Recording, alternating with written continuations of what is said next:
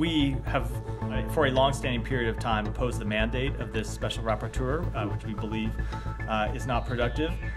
And when it comes to the individual who holds that position, I can't help but note a history of anti-Semitic comments that she has made that have been reported. She made anti-Semitic comments? She has, and comments she made in December that appeared to justify the attacks of October 7th, so I think it's important to take that into account.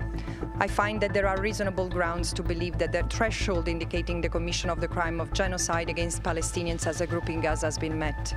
Specifically, Israel has committed 3 acts of genocide with the requisite intent.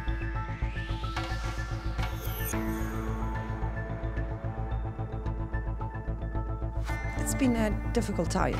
I've always I've been attacked since the very beginning of my mandate. I don't say that it's been a pleasant journey. Yeah, I do receive threats. Nothing that so far I have considered needing extra precautions.